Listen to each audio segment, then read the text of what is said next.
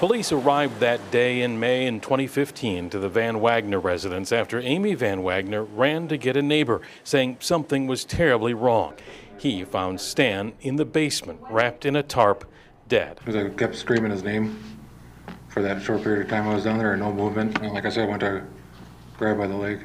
And nothing. Amy told police she hadn't seen her husband Stan all weekend, but prosecutors believe she shot him 3 days earlier in an office, dragging his body downstairs and then acting as if she didn't know where he was. And the state believes that this evidence shows that Stan was murdered around 4 a.m.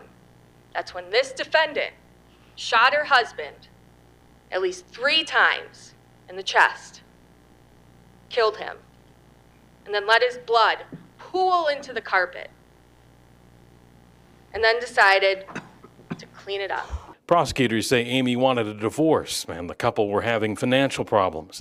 Amy's defense attorney told jurors prosecutors can't even say when Stan was killed, much less that it was Amy who did it. That is not only not true, it is something they cannot possibly prove.